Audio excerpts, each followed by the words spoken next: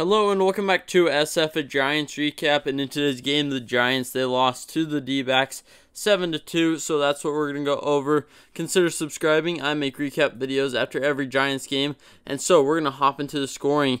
In the top of the first, J.D. Davis, he got a sac fly, but that's when the inning ended because LaMonte Wade Jr., I feel like just forgot how many outs there were or thought it was over their head or something, but he got doubled up, but the Giants were ahead 1-0 in the first, and that was the score until the bottom of the sixth, where there's a wild pitch by Scott Alexander that made it 1-1. Then Dominic Fletcher, he tripled to make it 4-1, D-backs lead.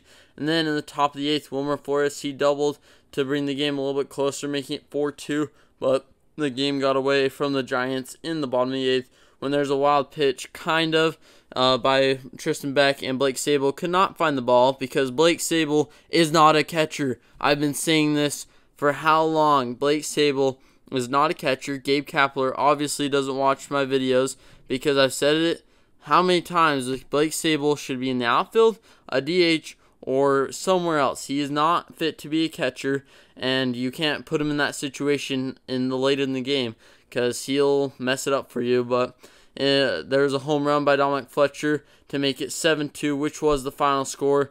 So the Giants, they continue to just see the same mistakes every night. The bullpen, it struggles again. Anthony DeSclafani, though, he started the game, went 5 innings. He allowed 3 runs, but it wasn't him that was allowed them. He just allowed the base runners, and he got taken out because of an injury. They have not released anything yet.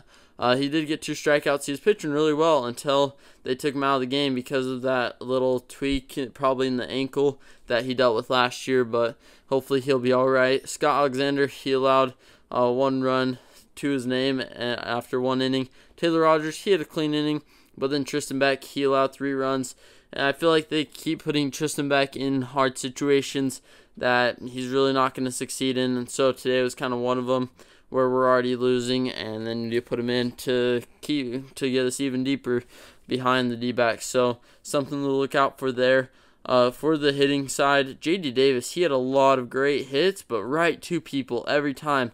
The 1 sac fly was clear in right field. He had a line drive straight to the third baseman, a line drive into left field. Just a lot of stuff that if they were hit anywhere else, this may be a different story and we may be in the win column. But J.D. Davis, he kind of got robbed today. Casey Schmidt, as usual, he had 2 run hits today, so that's really good to see from him. Hopefully he can keep it up. He's batting .550, of course. And for the offense, though, he really only had 7 hits, 2 RBIs, and 2 walks, so really got to get those walks up if we want to manufacture some runs, and we continue to have offensive and pitching struggles. So I will see you tomorrow after the game. Hopefully we can bounce back with Logan Webb on the mound, but I'll see you then.